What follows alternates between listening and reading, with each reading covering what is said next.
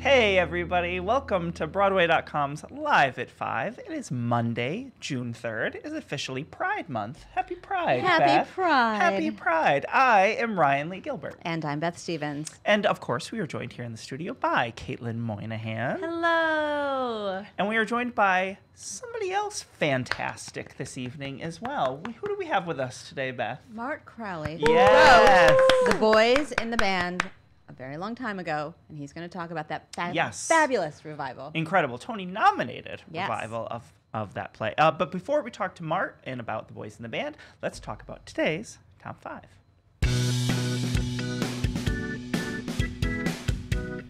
Congratulations are in order for these fresh Drama Desk winners. So fresh. So fresh. Freshly More winners. minted, More awards. winners, more awards. It is Tony Week. It is. It's I a mean, big week. It's pretty close. Yeah. But let's talk about the Drama Desk. That was last Absolutely. night's 64th Annual Drama Desk Awards. The Prom won Best Musical, and Hadestown, Tootsie, and The Ferryman all won 4 each. Lots of love. Lots of love spread around. Ferryman won Best Play. Mm-hmm. Fiddler on the Roof, that's the Yiddish language revival, won Best Revival of a Musical. And Waverly Gallery came out on top with Outstanding Revival of a Play. Right. The evening was hosted by Michael Urie. We have some fabulous photos on the site of the after party. Very Yes, swanky. of course. Mm-hmm. So check it out. And you have only a little bit, one more week left to catch this Shakespearean show on Broadway. Yes. So director Sam Gold's revival, gender, fluid revival Gender gender bent. Revival of Shakespeare's King Lear, of course, starring Glenda Jackson, is closing a little bit early on Broadway. So initially, it was going to run through July 7th at the, yes, it was going to run initially through July 7th at the Court Theater. It will now close on June 9th. So you have a little bit of time left. Just until Sunday. Just until Sunday. So you have a little bit of time left to go see that. Of course, as we said, Glenda Jackson headlines that play, but also Tony nominee Ruth Wilson stars in the dual roles of Cordelia and the King's Fool. Also, Jane Howdyshell, John Douglas Thompson, Elizabeth Marvel, Pedro Pascal, Aisling O'Sullivan, and Sean Carvajal are all in that production as well. It will have played 34 previews and 76 regular performances at the time of closing. It opened back in April. Incredible production, so if you have not seen it yet, make sure you take advantage. And this news is bringing sunshine to any cloudy day.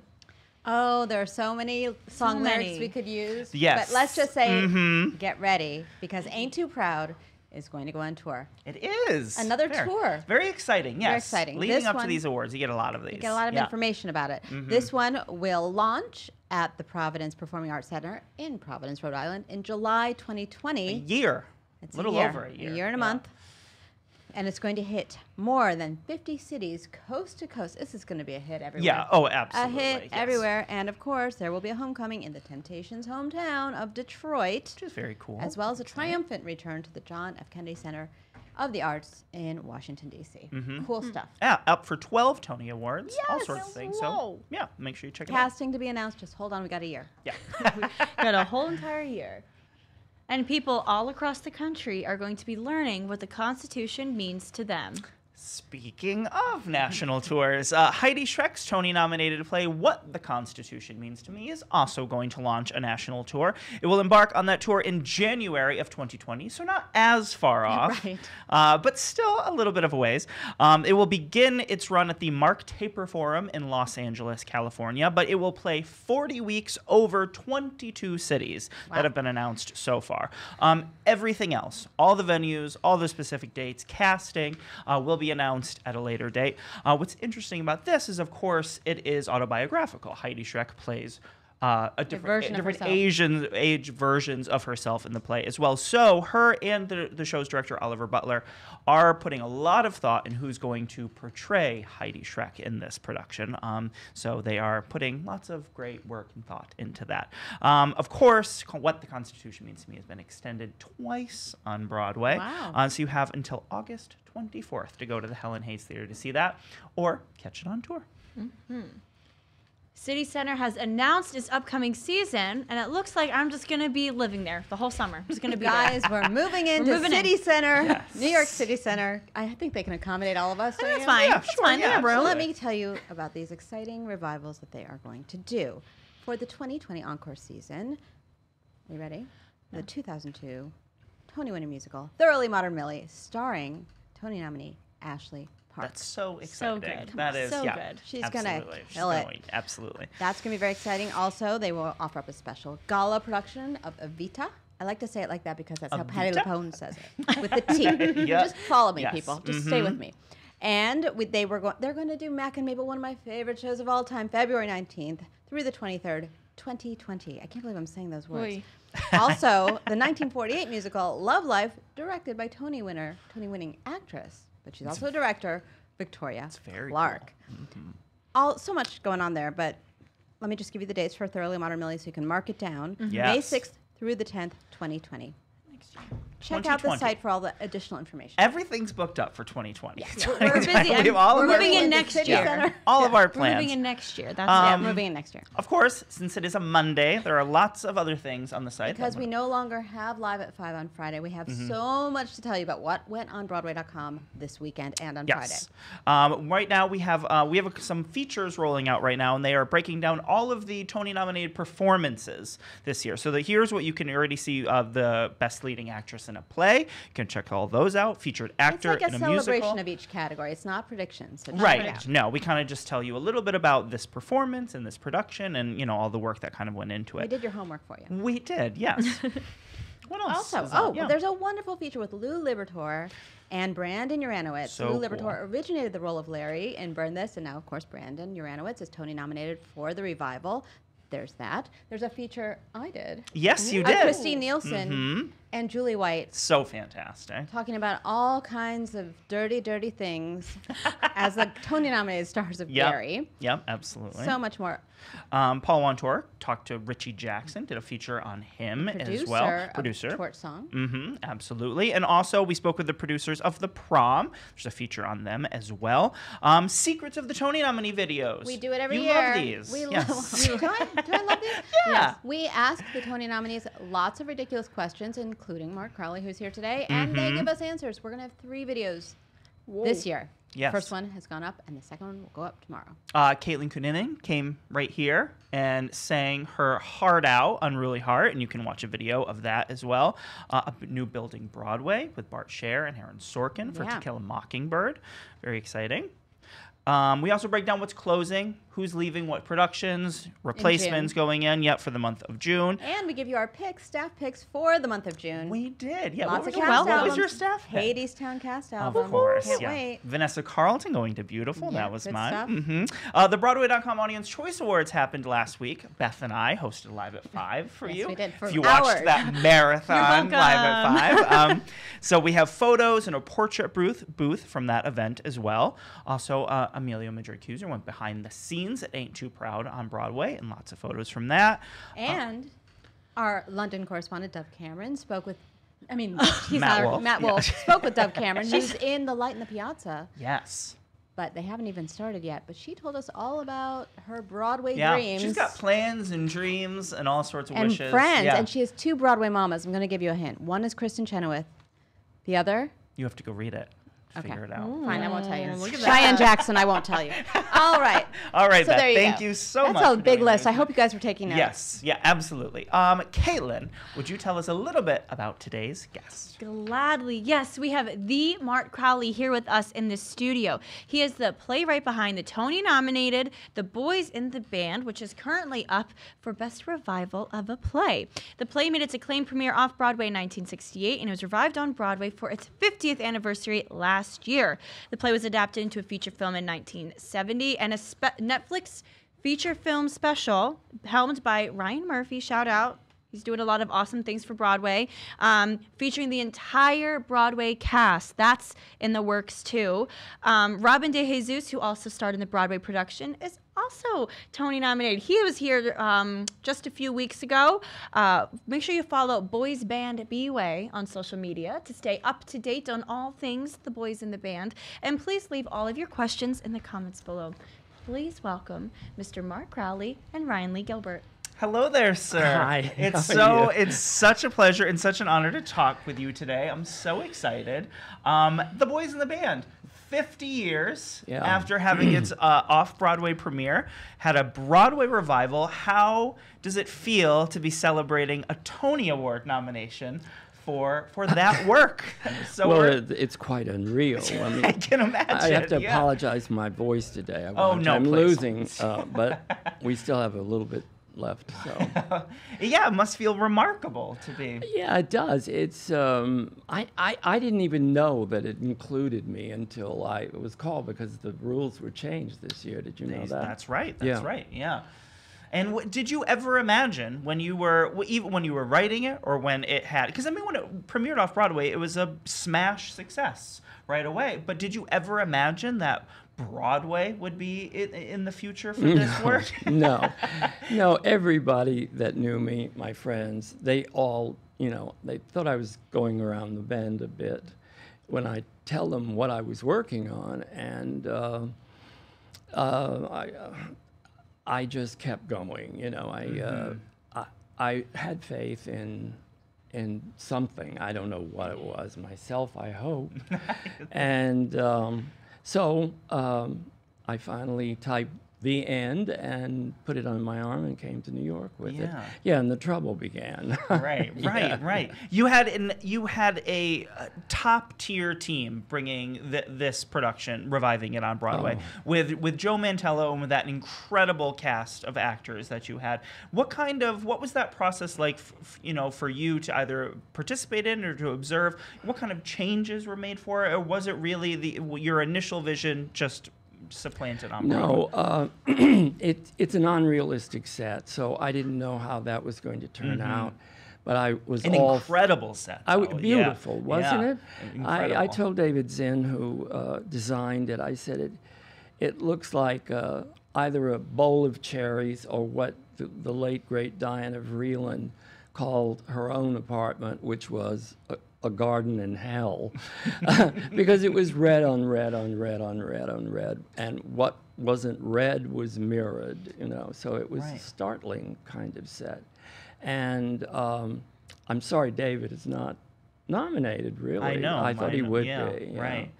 Was there the original production of it was very long too, right? Were there changes to sort of pare it down a little bit for new audiences, or is that what we saw on Broadway was exactly your vision of that play? No, I mean the play was written in 2 acts, which was unusual for the time. I got to tell you, everything was a 3-act play back then. So Joe wanted to do it all in one piece. And I thought that was a good idea because it is all in one piece, literally. If you take out end of Act 1, then Act 2, you've got it together as it should be. I mean, in the first film version, I call it the first because you just mentioned that it's going to be filmed again. Right, yeah. And I hope I'm not digressing every moment, but I think there's a Guinness Book of Records here because I can't think of another play that was made into a movie twice that had the exact original actors from New York each time. Right. Yeah, I think it's quite amazing. Absolutely. I want to talk about that a little bit because I've read before, you've opened up that initially when you were casting for Off-Broadway, it was difficult to find actors that were willing to play gay. And now you fast forward to 2018 and you've got 9, out gay actors playing these roles. What was it like for you to sort of see the two difference of approach and the difference of people willing and wanting to do this? Well, the first time, we would take anybody who would do it, I mean, we were beating the bushes. And the actors who did do it were very brave. It was quite a different world then. I mean, you could get arrested for doing the things they do in this play. Right. And that's why Emery keeps saying every time the doorbell rings, everybody 3 feet apart. He means that there was a law for gay bars at that time that the guys in the bars had to be 3 feet away. Yeah. It was quite awful, ridiculous, and demeaning, but that's the way it was. So naturally, everybody's agent told them not to do this play called The Boys in the Band. And the ones that, excuse me, that we asked to do. I mean, there really wasn't any auditioning, so one or two roles, and then we just offered the roles to other people, and many of them turned it down, of course. And the ones who accepted, they came in and read, and then their agents told them not to do it. When we said, "Oh, you're terrific. Yeah. Would you do the part?" The agent said, "Don't do it. It's a career killer, and you'll never work again." You know, really. And so, therefore, I mean, I have to acknowledge the bravery of the guys who did it. Certainly. Anyway. Yeah. Yeah, and now you've got A-listers Yeah. clamoring to do it. Well, I mean, I think that, I don't know whose idea it was, whether it was Ryan or Joe, or it was a mutual decision.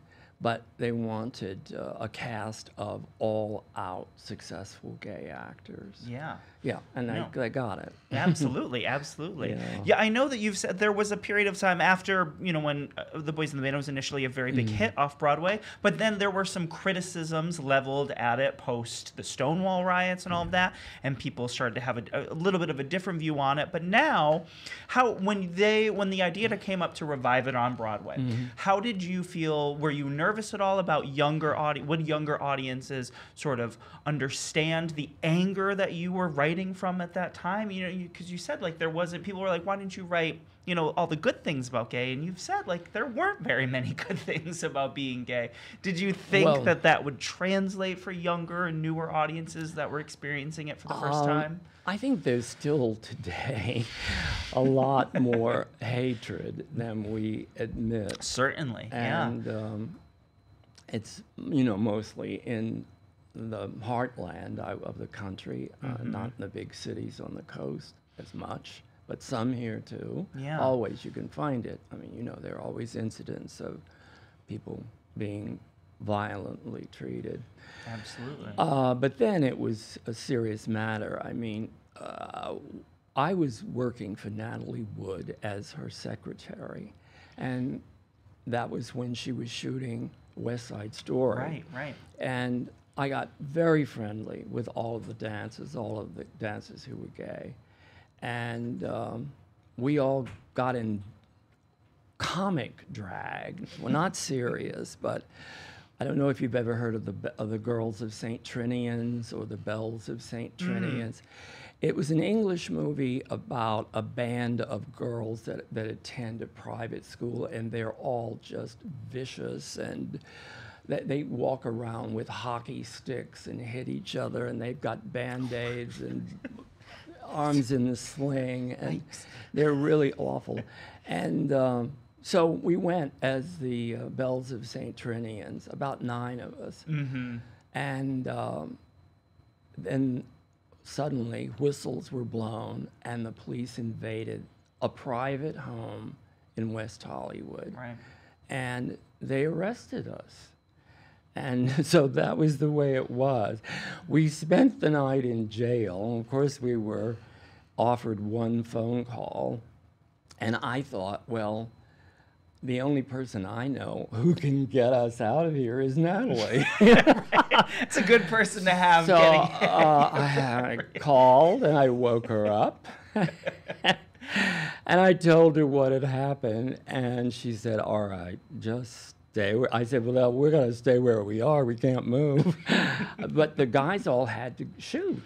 They had to go to work. Sure. And they were terrified that they'd be replaced or lose their jobs over this incident, or that it would all get in the papers. Wow. And so Natalie sent a bail bondsman, I don't know, through her lawyer. She called her lawyer and said, you know, help me out here. And he got us all out, and all in time for the guys to show up at the studio and continue a dance number that had been started, filming. It was incredible. I don't know how they had the stamina to do it, because I stumbled home and slept the rest of the day, you know. Yeah. No, I know so much has been, you've been so open about your relationship with Natalie Wood during that time. Yeah. What kind of, impact did that long friendship with her have on your life and your ability to pursue your dreams? Well, I met her because I was a gopher, I guess you would call it, a gopher coffee, gopher something, Right. film, on films that were shot in New York, and I worked for some very high-profile directors. Elia Kazan, right? Yeah. Well, yeah, eventually him, and it was during the shooting of Splendor in the Grass, which of course Natalie was in, that we became very, very friendly. And after it was over, I didn't have a job. I didn't know what the next picture would be, and I'd asked Kazan if I could be on another picture with him. And he said, well, he was going to go to Turkey and spend months there doing research for his next picture. I said, well, bring me along. I can take the notes and type them up and so forth. He said, no, you get yourself another job. And so Natalie said she had just got the part of Maria in West Side Story during the shooting of Splendor. Right. So she said, I don't have an assistant. I can't pack up everything in the apartment here in New York, get it back to California. Why don't you do all that and ship it and send it and come on out? And I didn't want to do it because I wanted to be a writer. And I was, leery of getting in Hollywood where I didn't know anybody. And I thought I was doing pretty good in New York. I was sending out scripts, and some of them were being considered by various television shows that did,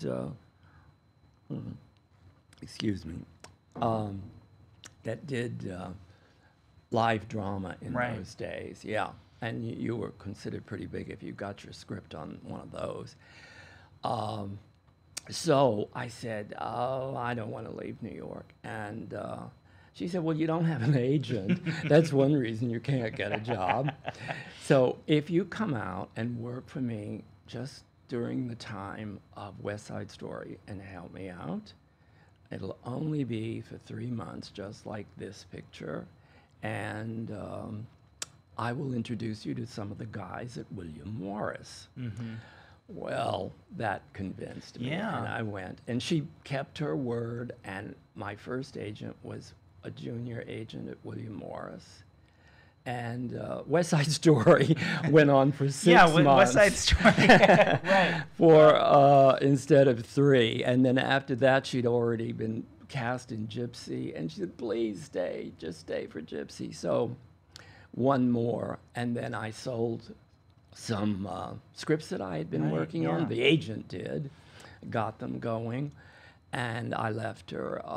But I stayed in California, and I was there for 7 years. Right. And I know that you've written a sequel to The Boys in the Band, the Boys from the Men, with this sort of renewed interest in The Boys in the Band, with its, taking the journey over to Netflix as well. Is that something, because I know it had its world premiere back in like 2002, 2003. Yeah. Do you think that it's a property that you can see also like getting new, is it something you'd like to see get renewed attention? Well, I don't really know. Naturally, nobody's ever heard of it, so I think the chances are slim for it.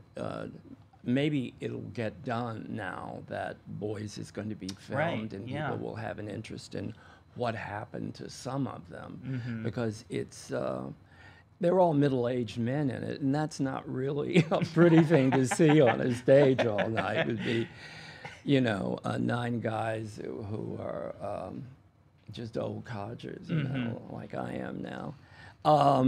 So I don't know about that. Oh, by the way, it's called The Men from the Boys. The Men from the Boys. I apologize. That's right. Yeah, I mean, I wish we could go backward and get younger. That would help. Right. I know we've got lots of people watching and following along. What would some of the people like to know from Mart? Yes. So Alex wants to know, what did it feel like to, you guys talked about it a little bit, but like what were some emotions that were going through on opening night on Broadway, seeing the cast be full of, out and proud, successful gay men, and the response from the audience? What was that moment like for you? Well, I don't know. Isn't this a question that's always asked of somebody? How did you feel during that moment? Yeah. I think I was numb, to tell the truth. Yeah. It was all a kind of a blur, but it was a great blur, you know. Yeah. I mean, I couldn't believe that, you know, after all these years, it had finally been accepted and produced on Broadway, and so beautifully and expensively done. Yeah. It was lavish, and of course, the stars were all, you know, first-rate actors, Absolutely. first and foremost, you know, and then some of them were known better than others, Right. shall we say? Right. Yeah. Besides, There were like 200 people outside of the stage door every night Right, to, no, to see Jim absolutely. Parsons, you know. Besides, now that you've done this whole Tony campaign, besides the boys in the band walking away with the trophy for the Tony for Best Play Revival, what are you most looking forward to on Tony night? Well, I think just getting through it, because I was just told that a car will pick me up at 4:30 in the afternoon, you know. Yep. And then... It's a long night. It's a long night. I mean, Right. the first award isn't given until 7, Right, so right. there's that Act 1. And then I guess after my date, who, by the way, is my goddaughter, who is Natalie Wood's Absolutely. daughter. Oh, fantastic. Natasha Fantastic. Wagner, yeah. Yeah. She's flying in from LA to be my date. It'll be wonderful. So then we'll go inside the music hall, and I don't know what. There'll be, you know, It's going to be lots of there'll be surprises. others, and then- and maybe there's a bar somewhere. I'm sure. I'm sure there will be. Yeah, and then the ceremony starts, and I don't know, how long do you think they run the Tonys? Do they run as long as the Oscars? No, do? we theater people are pretty good at shutting a thing down at the time that we're supposed to. Like we're good with You're strict shutting schedules. it down at 11, Yes, maybe. we're good with strict schedules, but then you have lots of parties. So Oh you should- yeah, we do have a couple of terrific parties to go Absolutely. to. Amazing. Yeah. Okay, so we'll do one last question. And Chris wants to know if the phone game in Act 2 was inspired by something you experienced, or anything from your personal experience. No, I made it up because it needed to be a decidedly vicious game. And I had a woman friend, an actress, who always used to say, in affairs of the heart, there are no rules. That was just one of her standard lines. And so I thought, well, I'm going to call it Affairs of the Heart, and there won't be any there will be rules, Right. but very strange ones. Right.